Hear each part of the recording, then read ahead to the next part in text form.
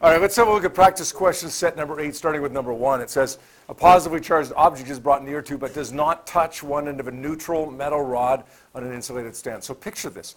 In fact, probably draw a picture of it, right? Best way to picture something is to draw a picture of it. We have a positively charged object. Doesn't matter what the shape of it is. We've talked about that before, right? The shape of it or the size of it is irrelevant. It's brought near to but does not touch a neutral metal rod. So this could be, we're drawing it as a metal rod here, but we could just as easily, as we have in class already, draw it as a circle. Doesn't make any difference. It's neutral, equal number of positives and negatives. It's on an insulated stand, which just means that it's not touching the ground, so we don't have to worry about anything with grounding. That is, until we see that it says the opposite end of the metal rod is grounded. So draw this. Now, I've drawn it the way that it's stated in the question, but does it really matter where the grounding wire is? Not at all. It could be on the same side and we get the exact same effect. But we'll draw it as they write it in the question. It says the ground is removed and the positively charged rod is then removed. What's going to happen here? Forget about the question. What's going to happen? Well, the protons are going to what? Justin, the protons are going to? Leave. No. No, I'd say the same. Exactly. They're going to stay exactly where they are. Protons are going to stay exactly where they are. But the electrons will do what? Go to the ground. No. The electrons are going to go towards the positive. So they're going to go the other way. The couple electrons that were there are going to get pulled over to the right-hand side, and then the electrons in the ground are going to get pulled over here as well. That leaves it as a negative charge. I'm going to cut the ground wire, as they told me to do. And then what happens? Well, it's left with a net negative charge. Justin, when the pressure's not on, then I know you're going to nail that question, right? All right, so what do we got here? As the result of the procedure described above, the metal rod will become negative. Becomes negative, and it becomes negative as a result of gaining electrons from the ground. Okay? Let's take a look at number 2 here. This one, I didn't really like the wording of this one. I didn't think it was a particularly well-written question, but we'll go through it anyways here. When I put this on there, and uploaded it just a few minutes ago for you. I had forgotten earlier when I had made this last semester, I had forgotten that this question was on there. I should have checked, but I just forgot. It's okay, but it's not the greatest question in the world. It says 2 identically charged electroscopes are shown below. Do you guys know what an electroscope is? Yeah. Remember? What does it do? Yeah, the thing that I broke, exactly. One of the things that I broke. I broke a lot of things over the years, but that's the last thing that I broke, yeah? It detects a charge. It detects charge. Okay, it detects charge. It doesn't tell us what kind of charge we have, positive or negative, but it does tell us whether we have charge present or not. Okay, it says a student touches electroscope 1 with a neutral metal rod, electroscope 2 with a neutral glass rod. What's the fundamental difference here? Yep. Glass is an insulator. Good. We've got metal, we've got a glass. Glass is an insulator, metal is a conductor. So this answer, the difference, is probably going to have something to do with the difference between a conductor and an insulator, right? So let's flip over to what the question actually says. Which of the following diagrams best describes or best shows the leaves of the electroscope after the electroscopes are touched with the rods?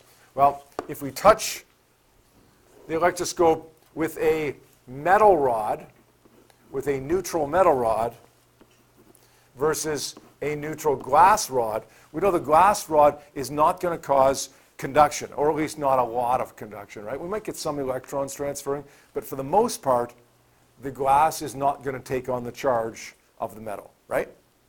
Which means that what's going to happen to the leaves over here? They're going to stay where they are, right? There's no reason really for those leaves to change because this glass hasn't caused the electrons to move either from the electroscope to the glass or from the glass to the electroscope. It pretty much stays where it was. But what about this metal? Well, at one level we could say this metal will allow these charges to try to balance out. So if this electroscope was -10, let's say, then it's going to become, or at least it's going to try to become, -5 and -5. They probably wouldn't balance out exactly, but should both become negative, right? The problem with that is that if they both became negative, the electroscope would become less negative than it was before, and these leaves would still repel each other, but not as much. We don't have an option for that. When you look at this, we don't have an option that shows the leaves still being repelled, but not as much. So we've got to reread this question. A student touches electroscope 1 with a neutral metal rod. I don't like the wording of this, but it is what it is. We have to assume here that the student, when the student is holding the metal rod, now that student is big enough, along with the metal rod, to effectively do what? To effectively be a ground. Not necessarily conducting electrons into the ground, but the student himself or herself is big enough to be the ground. And if that's the case, then these two leaves are going to come together because they're not going to be charged anymore. And that means that they're not going to repel each other if they're not charged. So the answer that they're looking for in this one is B. Nothing happens to number 2 because we've got an insulator touching it, and it's just as if nothing touched it. And this happens to number 1, the leaves come together because we've got a conductor that's attached to a person, which acts as the ground, which either drains the electrons from this electroscope or pumps the electrons into this electroscope. Bottom line is to make it neutral. All right, how many people said B for that one? Listen, I don't like it. That's good, by the way, but I don't like it. Like, I was kind of 50-50 on B, D. Well, not quite 50-50. Because in the end, if I was going to go with D, it would be because I was ignoring the person, and I was just saying, oh, okay, the neutral metal rod tries to balance out the charge, so these leaves are still going to be spread apart. But the problem with that is that those leaves, although they would still be spread apart, wouldn't be spread apart as much. Right? We have certainty with this one. Okay? So I think the only thing that we can assume is, with the results that we see here, is that the person becomes part of the system, and then the person provides the ground. Okay?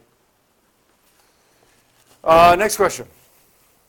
Here we have a neutral ball and a positively charged ball, as you can see here. Neutral styrofoam ball that's covered with tinfoil. Can anybody suggest to me why we say tinfoil, though, there? I will tell you that even if they don't say tinfoil, you're probably not going to change the way you answer this question.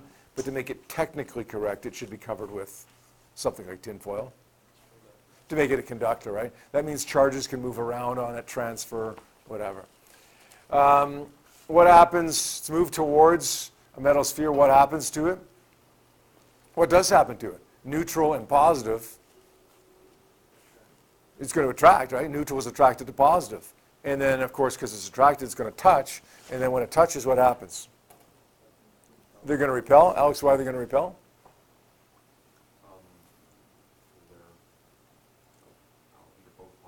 Yeah, exactly. The dome of that, or the ball, whatever that was, is positively charged. The neutral ball touches it. They're going to try to be balanced, right? They're probably not going to balance because of the different size here, but they're going to try.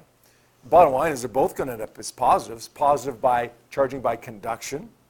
The electrons would have went from the neutral ball to this one, making this thing positive. Maybe it was plus 10 and 0.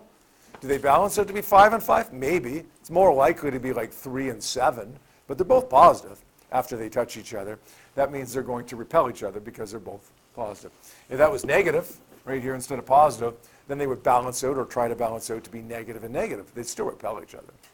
Okay, just like that demonstration we did with the static ball. Remember with the static ball and the little pop can tab, right? Attracted until it touched, or until charges arced or jumped, and then it repelled because they were like charges. And next question, electrostatic spray nozzles. This is much like the electrostatic painting example we gave you in class, actually. Not quite the same thing, but almost. We're spraying pesticide through here, this positively charged needle. What's going to happen to those droplets of pesticide as they touch this positively charged needle? These neutral droplets, Cameron, touching the positive needle. Yeah, they're going to become positive as well. By the way, they're charging by conduction or induction? Conduction, because charges are transferring. Which way are charges transferring? If these were neutral and they become positive, are electrons going this way or are electrons going this way? The first way or the second way? The first way, right. If you become positive from neutral, then you must have lost electrons. All right, let's see what the question says. The droplets leave the nozzle with a positive charge caused by the movement of electrons in the droplets. It's not protons because those protons are held in place by the strong force, and that's just too strong for the protons to leave, right? Whereas the electrostatic force that holds the electrons in orbit around isn't nearly as strong at that distance, that is. And finally, the charged droplets are kept from being blown off the leaves by the wind because the charged droplets, what? The whole point of this, right, is the same as the point of the paint being charged. The paint was attracted to the fence, right? What do we want to do here? Well, we want to attract the pesticide to the leaves. Well, how does it attract? How does the charged pesticide droplet attract to the neutral leaves? It induces a temporary separation of charge. Okay, or the side that's closest, the pesticide, would become opposite. Okay, and then, therefore, it would be attracted. Charged objects attract neutral objects because of that separation of charge. All right? How many people got 5 out of 5? Good. Good.